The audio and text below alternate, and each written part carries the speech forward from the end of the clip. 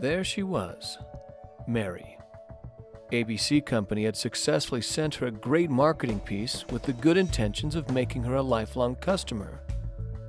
But Mary was a very unhappy ex-customer now, who'd been pushed below the line of ambivalence too many times. That line gauges the experience of a customer from intention to retention. Mary was drowning under that line and had no choice but to terminate her agreement. So who done it? Who pushed Mary too far too many times? Where did the breakdown happen? Was it Frank, who arrived late to the installation appointment, tracked mud through the house, only to realize he forgot his Z3000 installation tool?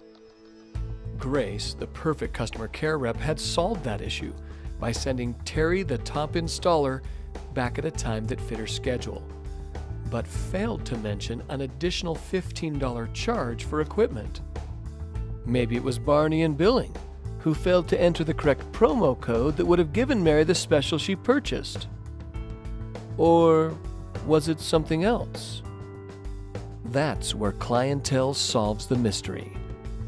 By identifying the gaps in people, processes, and tools that caused Mary to fall below the line of ambivalence and leave ABC.